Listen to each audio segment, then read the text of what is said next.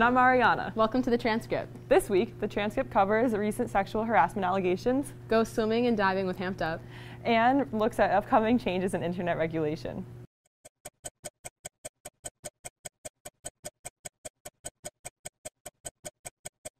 On Wednesday, President Trump formally recognized Jerusalem as the capital of Israel, marking a shift in decades of U.S. foreign policy.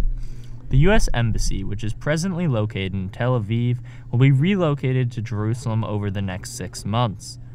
The announcement could derail fragile regional peace talks, as sites in the city are considered holy to both Islam and Judaism, and Palestinians consider East Jerusalem the capital of a future Palestinian state.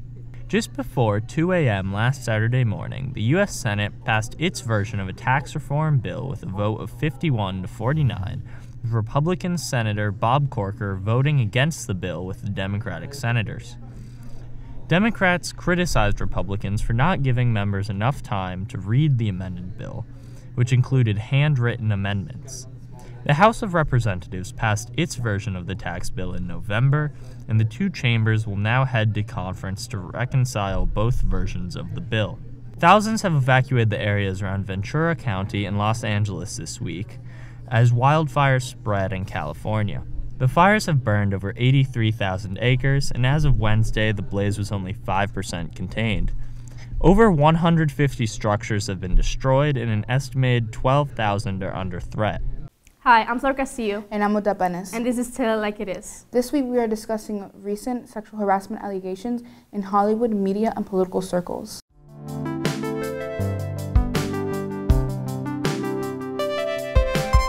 Recently, Time magazine named the Silence Breakers their Person of the Year, people responsible for telling their stories of sexual harassment in the past year. For the past few months, powerful and well-known American media and political influencers have been accused of sexual assault.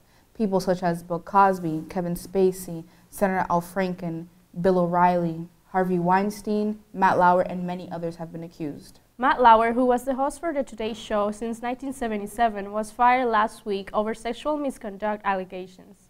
But Lauer isn't the only person who has lost their career over sexual misconduct.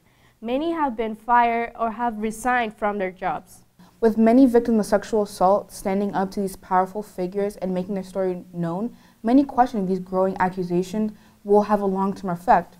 Will it change for the victim of sexual assault, or will it impact in the long-term future? We sat down with the Feminist Collective advisor, Rachel Stavely-Hill, to talk about how the sexual harassment discussion has increased since the last couple of years, and how the Feminist Collective is addressing this issue. I don't think that there's more sexual harassment.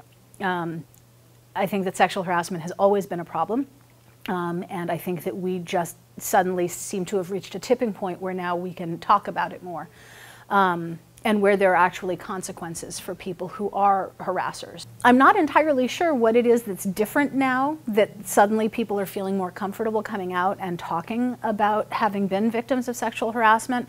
I'm not sure what's shifted culturally, that now we're starting to believe that this is a real problem that needs to be addressed. The first piece is identifying, yes, this is a problem, and making sure that there are systems in place for people to report if they have been victims of harassment. I think we need to create safe spaces where people can talk about having been victims of harassment or assault. In planning for Social Justice Week this year, the Feminist Collective is working on a project where we're asking students to share with us incidents of sexual harassment that they've faced as a way of personalizing it so that we can see how it actually impacts, you know, not just people in the world, but people here at Northampton High School. As more allegations come to the surface, this country will inevitably have to grapple with the important issue and how this year of the silent breaking will impact American media, culture, and politics. I'm Oda Benes. And I'm Flor Castillo. And this was Tell It Like It Is. Hi, I'm Gabe Nicotera. Welcome to Hamped Up Kayak Edition. It's swimming and diving this week. Swimming and diving edition. Y'all ready for this?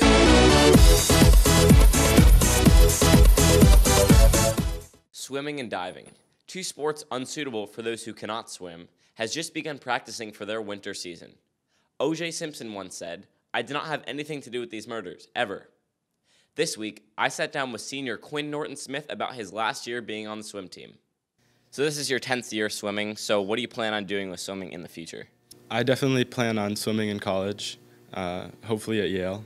I don't want to jinx anything, but definitely in college and probably outside of college after. So it's the very beginning of your last season swimming for the high school. So what are your goals for the end of the year? So I'm looking to swim pretty fast this year. Hopefully I'll get a states title in the 50 free. And most of all, just getting the rest of my team to swim fast. Great. Thanks so much for being on Hamped Up. Anytime. I also stood up with junior Jordan Vandergrift about her love and fear for diving, America's most precious aquatic sport. All right, so I'm here with Jordan Vandergrift, and I think the question everybody's literally been dying to ask you is, as you're approaching a difficult dive being viewed by tens of people, what goes through your mind as you're sending a dive? Typically just what I have to do. You really can't think about everyone else that's watching you. You just have to think about the individual parts of a dive. That's about it. Can you talk a little bit about the diving team's strengths and weaknesses? Definitely one of our strengths is our coaches, Louie and Joel Buerwer. They are great, and I've known them for a super long time, so it's great to be able to work with them again this season. One of our weaknesses is definitely not having enough people. If any boys or girls want to join diving, you totally should. We have a great time. We practice every day during the week.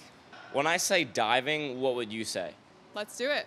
I'm going to be teaching Gabe 3 dives. The first one's going to be a front twister, which is going to be 1 flip with 1 twist. The second one is going to be a front double, which is 2 front flips in a row. And then the last one is going to be a back twister, which is you're going to do 1 back flip and 1.5 twists. Wish me luck. Thanks, guys.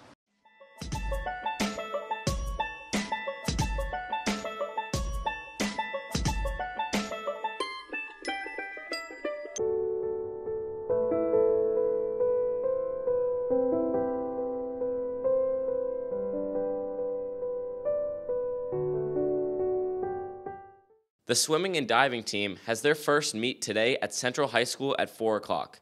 The girls' basketball team has their first game at the Cage in Amherst at 6 o'clock, and the boys have their first game following at 7:30.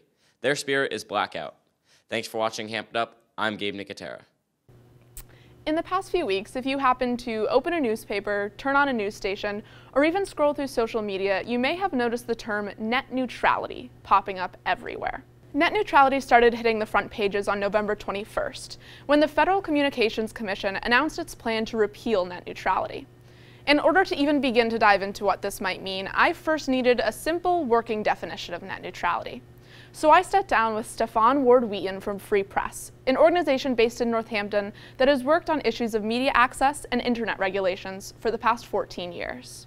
Net neutrality is a principle that you should be able to, as an internet user, visit and access any site or any service on the internet on an even playing field. In 2015, the big victory that we got was to get the internet and internet communication and commerce classified under something called Title II. It ensured that ISPs, internet service providers like Verizon, AT&T, they have to provide you with a data rate and with internet access across the board. You pay one price and you get the whole internet, essentially. That's what's under threat if these rules get rolled back. Federal policy on internet regulations can change every few years with the appointment of a new chairman of the Federal Communications Commission, who is appointed by the president.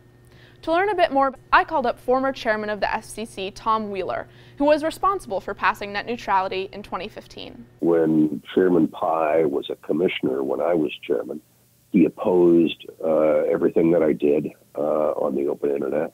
And when he became chairman, he announced he was going to take a weed whacker, that was his term, take a weed whacker to the policy. And I just think he's following through on his commitment to do so. The FCC will vote on whether or not to repeal net neutrality on December 14th. It is likely to pass the Republican majority FCC, and it is in line with the deregulatory efforts by President Donald Trump. Experts say that this could have a significant impact on Americans' everyday experience of the internet.